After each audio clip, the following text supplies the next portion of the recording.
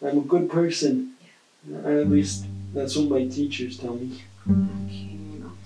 I need to inform my supervisor of these living conditions. This home can be in violation. I mean, do you love it here? Yes, I love my mom.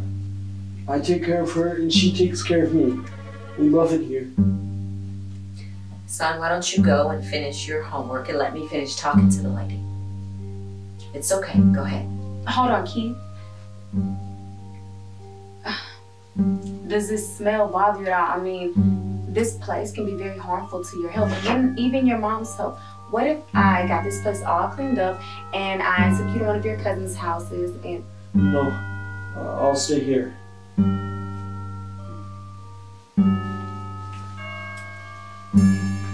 Listen, the last thing I want to do is report you, but these living conditions are unacceptable. This house is disgusting. Why are you letting this happen? Look at him. Does he look depressed or sad to you? I take good care of him, and no one's gonna take my boy away from me. Listen, I will be back on Wednesday, and if this house is not up to par, I will report this to my supervisor. Do you people even have a heart?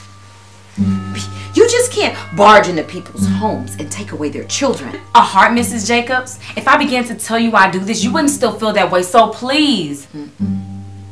You people are all the same in my eyes. I can't.